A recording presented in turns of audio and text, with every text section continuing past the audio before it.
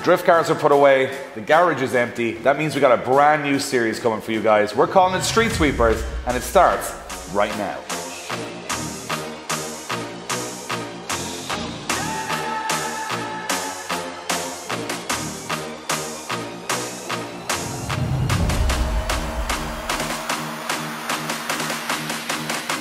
All right, here we go. Sorry, I was a bit more dramatic than I wanted to. Can we just do this vlog style? Because this cinematic stuff just makes me look really stupid. All right, guys, a brand new series. We're calling it Street Sweepers. And I know what you're gonna ask.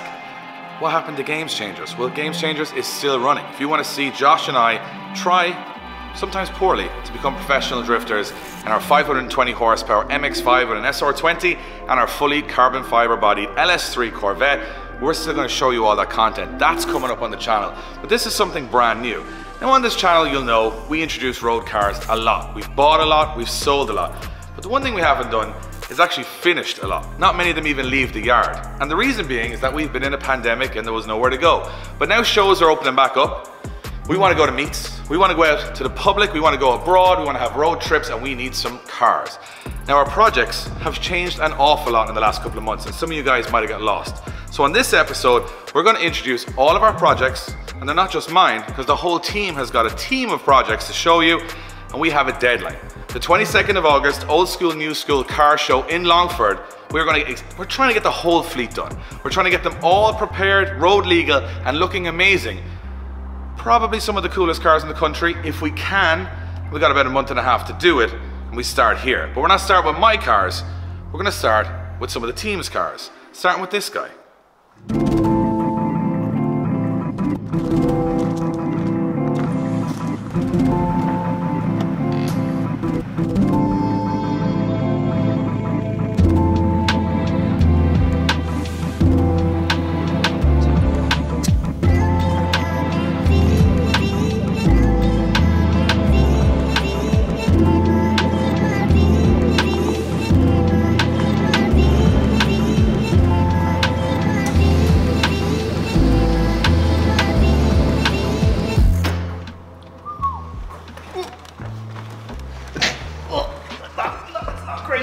It's very easy to get out when it's that low, isn't it? Very easy when it's this low, but yeah. As Dave might have said, my name's Adam O'Connor from Drift Games, and this is my 1990 E36 project. While it may look like it's somewhat done, oh God, it's not. There's a lot of things still left to be done. While it looks pretty for the videos, it's not attached. I think that one already fell out before you did that. I think we took it over and we braked too hard, and the indicators flew out of it. The interior completely needs to be redone. The engine needs work. As I said, minor body tweaking. We've probably put the body kit on it. We need a front splitter, visors, and possibly even a graphic scheme needs to be done to it. Fix the boot builds, which all the air needs work. Even the air ride system needs work. We need, regulators or something like that. I've had many of MX5s on the road, I've had an E46 on the road, but I've never had air suspension, so it's a completely new world to me. I haven't got a clue what to do with it, if there's anything wrong with it, no idea. So that's why we're here, we'll figure it all out. I think we have, Dave has some contacts, supposedly in the air ride community, that we may dig help from, because we're useless at this sort of stuff. Wayne doesn't know, Josh definitely doesn't know. We'll figure it out as we go along, but yeah, no, just look at it. Just look at it. just look at it. Now it's turned off, you can appreciate it. Now we're done with it, we can appreciate it now. Yeah. Get the Tech 7! Yeah, but a few little bits. Bodywork, engine, air suspension, mechanical, interior, roll cage, seats, steering wheel. Do you want to say just full car overhaul? Yeah, it needs a lot, doesn't it? It does realistically need a lot of work. But that's what we're here for. So this isn't my daily. It wouldn't be a project car if there wasn't stuff to do. And the thing is, much like Games Changers, there's a deadline. Because we've set the deadline of August 22nd, New School, Old School. We're going to be there in a car, hopefully this car, and it should be fully done by then. You know what I think it should be like, literally? Even if the cars aren't done, they have to drive down in whatever state they are. Oh, whatever. Like, so say you've had a bit of a nightmare of the bodywork, it has to drive down like that. Yeah. And the thing is, like, it's beside Leitrim. Roscommon, is it? Yeah. Yeah, it's not that far of a drive. But it's like Top Gear, anything can happen. Like literally could get to Allenwood down the road and the car could fall apart. But that's the plan. That's the plan. It gives us something to do. Gives us something to talk about. And this is it. This may be bad, but it's not as bad as this idiot's car. Yeah, come on. Yeah. Oh, I'm sorry, baby. I don't mean to be rude. Yeah. I'm just a little different from all these dudes. Okay. They riding waves, me, I'm up on the cruise. Yeah. You feel like me, then you got nothing to prove. So, as you may have seen in the previous episode, this is my new old car, which is almost the opposite to Adam's car, because his looks well on the outside. Actually, mine doesn't look very well on the inside. Mine's just a bog standard kind of rubbish, written off, crashed, damaged, cracked, headlight faded, swill mark, dented car. I want this to represent the everyman in drift games. This is achievable for most people, and then I'm going to do it up in a cheap and cheerful way, and hopefully it's going to get somewhere good. So we started off by stealing. That's a good technique if you're on a budget. Always steal off your friends. So I stole these off Dave. At the moment they kind of, well, they don't look like anything. It looks like a Range Rover off-road kind of car. Hopefully when we lower this and give it some stands, it'll look good, and we're just gonna do cheap mods. It's not gonna be anything mad. We're not gonna stick a turbo or do any mad power gains with it. We're just gonna kind of make it a nice fun road car, put a bit of bodywork on it, do it up, maybe make it look sporty on the inside. I don't know. This can be what you guys suggest, because I know Mark 1 MX5s and Mark 2 MX5s only recently through drifting, but then again, I know nothing for road cars. So please, help me out, because I'm kind of regretting this right now. But we're going to be in it together in this project, and hopefully something is achievable at the end. You don't seem so sure yourself, Josh. I'm trying to convince myself as it is, and it's not really working too well for me, if I'm going to be honest. Okay, so we're going to move now on to the next person. I don't know why I did that, because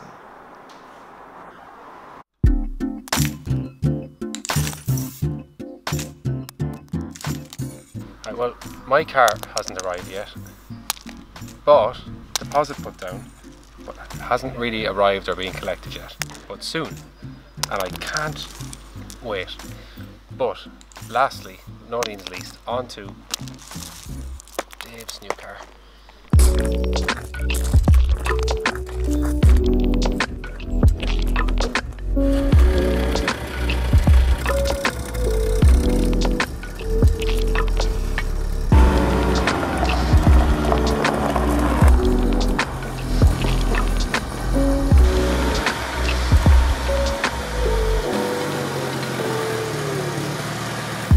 Alright, so, as always, I have to do things a bit more extreme. I have 3 project cars I'm finishing, and this is the newest. A lot of people wondering why I sold my E36 to Adam. It was to buy and have some budget to build this. What is it? It's an E21 BMW 318, 1978, has less than 100,000 miles on it. It's been a bit neglected. The paint's a bit faded. It's needed a bit of work, a bit of mechanicals, but no rust, no rot. And look in here. Retro cool. All of the old school. smells old. It smells old. Do you know what's the best thing about this car? Because it's 1978, it's NCT exempt, or if you're in the UK, MOT exempt, meaning I can do whatever I want to this and they can't take me off the road. So we're going to do some aesthetic upgrades to this car. We're going to do big front lip. We're obviously going to slam it. We're going to put some new wheels on it. We're going to put a ducktail spoiler on it. I want to do the suspension. I want to do some poly bushing. I want to modernize the car a little bit inside, maybe put a stereo in it, that kind of stuff for cruising around. That's stage one. You might do an engine swap on stage two, but let's talk about that another time. This is the oldest car. This is the most standard car. Let's move on to the other two. We going nowhere fast as we can.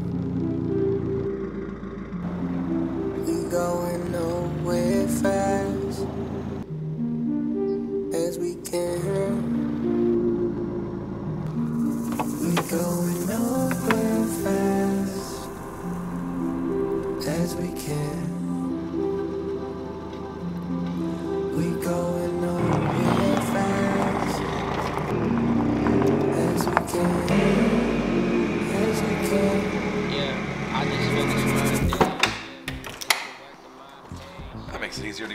You're just doing that because you can.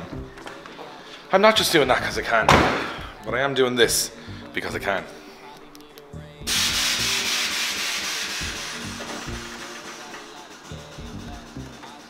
Doesn't get old, does it? Doesn't get old. Alright guys, this is my 1991 PS13, but it's a very special one, built by Spirit Rei in Japan for the 2016 Tokyo Auto Salon. It's a very famous car. It's been all over the world. It's been all over Speed Hunters and multiple vlogs. It's been in Fast Car magazine. And now it is mine. It is one of, in my opinion, the most beautiful S-bodies in the world. But right now, as you can see, it is covered in dust, covered in dirt, and it hasn't been driven. That is going to change on this series. We are going to finish this car, tidy up a few little bits and pieces, but not change a whole lot. We're just going to improve it a small bit for Irish roads and for making it something that you can drive a little bit more regularly. This is easily my favorite car that I own. It's absolutely gorgeous, but we're going to do some work to it. This has a full 150 piece pie cut exhaust. It's got an SR20 with tons of work done. I'm going to show you guys, because I think under the bonnet should still be clean. The guys at JC Auto Care did an amazing job ceramic coating it underneath all this dust, so I'm hoping when I clean it, it'll all come straight off. But yeah, she's pretty tasty underneath. As you guys can see, much wow. This is like everything you could want from every Japanese performance manufacturer, from Cusco to Tomy to pretty much an HKS. Everything you would want in a car from Japan, it has it.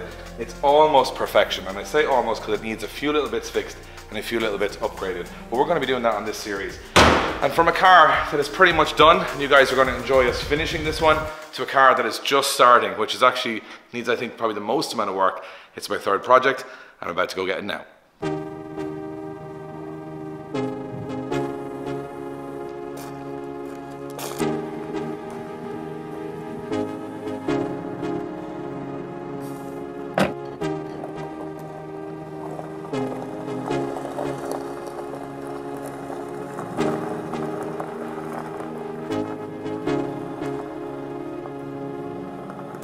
Alright, so this is my project number 3.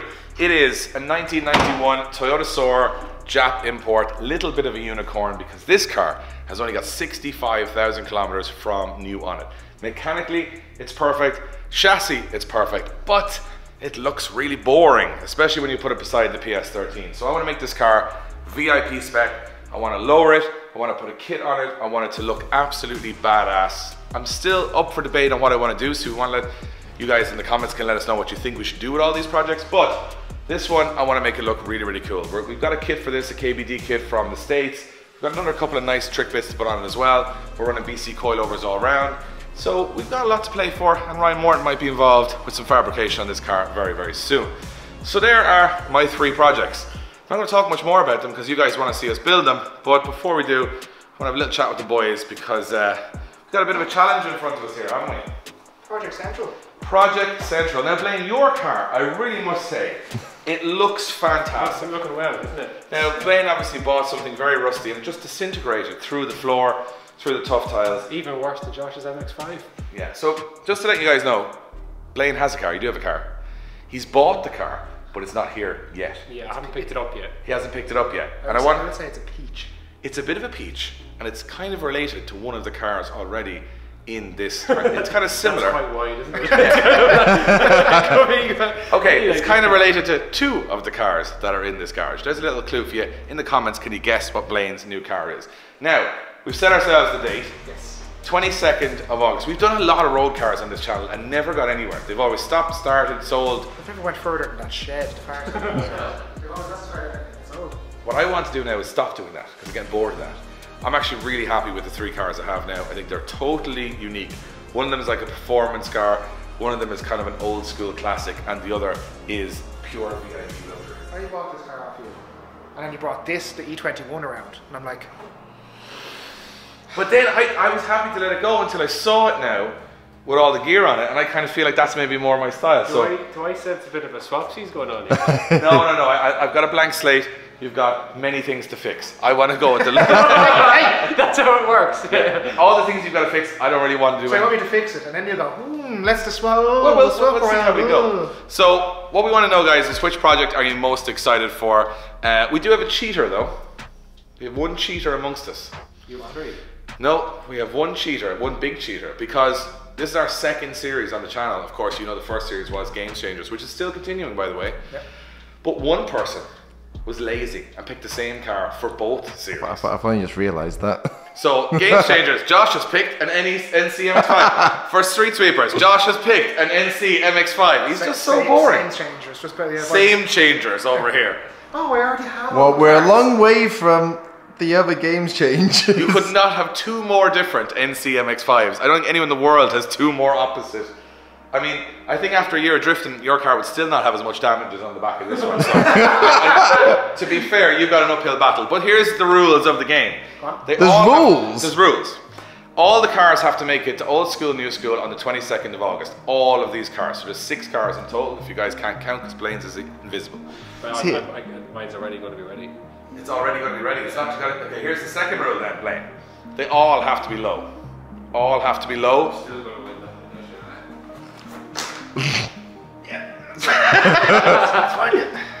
I was going to say, you can beat your head in there, Dave. Yeah, that's not good. And then what we're going to do is we are going to bring all 6 cars to old school, new school, and we're going to put up a vote online of which car turned out best at the end of the series. So we're going to bring them all to the show. We're going to let people online see them all at the show or come and see them in person. I want all of you guys to vote basically who's turned their car around the most, which one turned out the nicest, and we're all going to be competing against each other for that. And then you've done nothing to this, so this is complete. That's not going to be my winner. That might be the car people like the most, but these 2 are the ones I have to actually really improve to make them cool. I've got a long way to go, to be fair. See you, Josh. You have to make yours a car again. Yeah, yours has to Says you haven't got anything inside your car. What expanding foam is in the back of yours? about the same that's in yours. But the same weight of Tech 7 is expanding foam.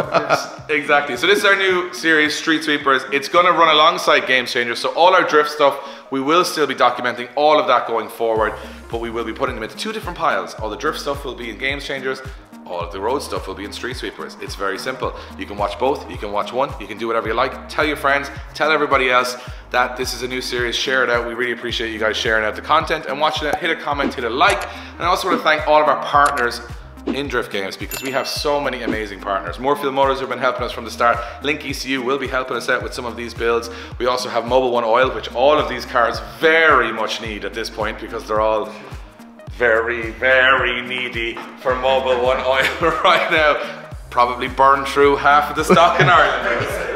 Strom Wheels and CM Wheels, we are giving them a call. There's some cars that do need wheels around here, but all of those partners that have supported us from the start, BC Racing Coilovers, from FDF Race Shop, all the guys who have helped us from the start. I think we're going to go to Precision Tinted Graphics for some nice little decals on all these. We're going to get some sun visors, we're going to get all that kind of good stuff done. And all of these cars are running tires from the Tire Box. Remember, the Tire Box is like Ireland's one-stop shop basically for tires. I'm a lazy person. I go one place where I always say, can you get it for me? Can you get it for me quick? And can you get it for me cheap? They do that. That's all I need in life really for that. I need tires now. Exactly. So all of those guys are going to help us out with this project, and all of the guys you see on the wall behind us will also be helping. It's the second part of another big series we're doing. We really want you guys behind us, and we will be pushing hard to try and get these cars done. So if you like the idea of the series, whichever project you're looking forward to the most, put it in the comments, hit a like, hit a share, make sure you subscribe to the channel, and we're going to see you guys, for better or worse, between now and August 22nd in Misery Lane on Street Sweepers. We'll see you soon.